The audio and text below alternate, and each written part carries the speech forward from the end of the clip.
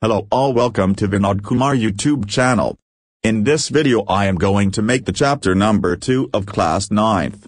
The name of the chapter is The Adventures of Toto, which is written by Ruskin Bond. Grandfather bought Toto from a Tonga driver for the sum of 5 rupees.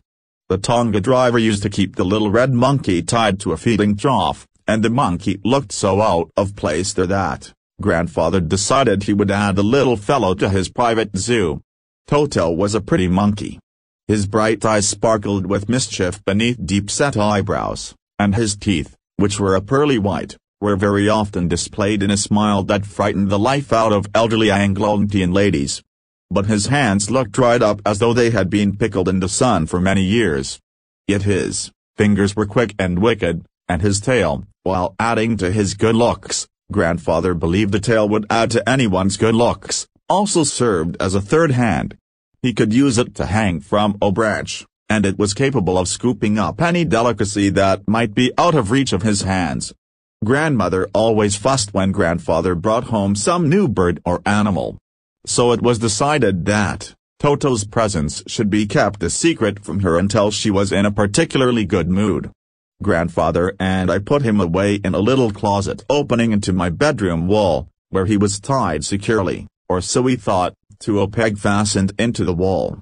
A few hours later, when Grandfather and I came back to release Toto, we found that the walls, which had been covered with some ornamental paper, chosen by Grandfather, now stood out as naked brick and plaster. The peg in the wall had been wrenched from its socket, and my school blazer, which had been hanging there, was in shreds. I wondered what Grandmother would say. But Grandfather didn't worry. He seemed pleased with Toto's performance. "He's clever," said Grandfather. "Given time, I'm sure he could have tied the torn pieces of your blazer into a rope, and made his escape from the window." His presence in the house still a secret, Toto was now transferred to a big cage in the servants' quarters where a number of Grandfather's pets lived very sociably together, a tortoise, a pair of rabbits, a tame squirrel and, for a while, my pet goat. But the monkey wouldn't allow any of his companions to sleep at night, so Grandfather, who had to leave Dehradun next day to collect his pension in Saharanpur, decided to take him along. Unfortunately I could not accompany Grandfather on that trip, but he told me about it afterwards. A big black canvas kit bag was provided for Toto. This, with some straw at the bottom, became his new abode. When the bag was closed, there was no escape. Toto could not get his hands through the opening, and the canvas was too strong for him to bite his way through. His efforts to get out only had the effect of making the bag roll about on the floor or occasionally jump into the air, an exhibition that attracted a curious crowd of onlookers on the Dehradun railway platform. Toto remained in the bag as far as Saharanpur, but while Grandfather was producing his ticket at the railway turnstile, Toto suddenly poked his head out of the bag and gave the ticket collector a wide grin. The poor man was taken aback, but, with great presence of mind and much to Grandfather's annoyance, he said, "Sir, you have a dog with you. You'll have to pay for it accordingly." In vain did Grandfather take Toto out of the bag, in vain did he try to prove that a monkey did not qualify as a dog, or even as a quadruped. Toto was classified a dog by the ticket collector, and 3 rupees was the sum handed over as his fare.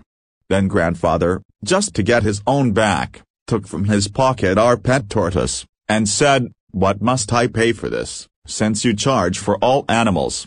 The ticket collector looked closely at the tortoise, prodded it with his forefinger, gave Grandfather a pleased and triumphant look, and said, "No charge. It is not a dog." When Toto was finally accepted by Grandmother, he was given a comfortable home in the stable, where he had for a companion the family donkey, Nana. On Toto's first night in the stable, Grandfather paid him a visit to see if he was comfortable. To his surprise he found Nana, without apparent cause, pulling at her halter and trying to keep her head as far as possible from a bundle of hay. Grandfather gave Nana a slap across her haunches, and she jerked back, dragging Toto with her. He had fastened onto her long ears with his sharp little teeth. Toto and Nana never became friends. A great treat for Toto during cold winter evenings was the large bowl of warm water given him by grandmother for his bath. He would cunningly test the temperature with his hand, then gradually step into the bath, first one foot, then the other, as he had seen me doing, until he was into the water up to his neck. Once comfortable, he would take the soap in his hands or feet, and rub himself all over. When the water became cold, he would get out and run as quickly as he could to the kitchen fire in order to dry himself. If anyone laughed at him during this performance, Toto's feelings would be hurt and he would refuse to go on with his bath. One day Toto nearly succeeded in boiling himself alive. A large kitchen kettle had been left on the fire to boil for tea, and Toto, finding himself with nothing better to do, decided to remove the lid. Finding the water just warm enough for a bath, he got in, with his head sticking out from the open kettle. This was just fine for a while, until the water began to boil.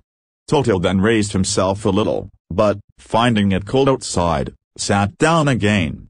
He continued hopping up and down for some time, until grandmother arrived and hauled him, half-boiled, out of the kettle. If there is a part of the brain especially devoted to mischief, that part was largely developed in Toto. He was always tearing things to pieces.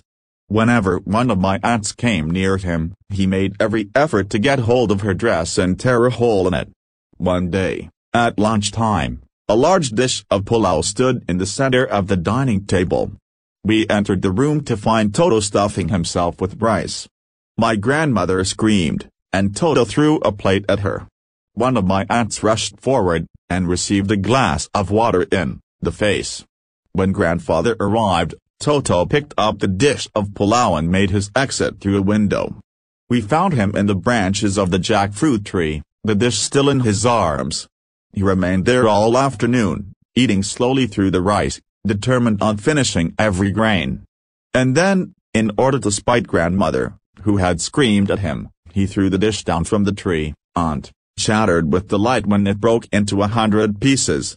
Obviously Toto was not the sort of pet we could keep for long.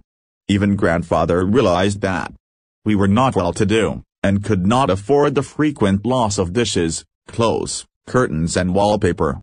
So grandfather found the Tonga driver, and sold Toto back.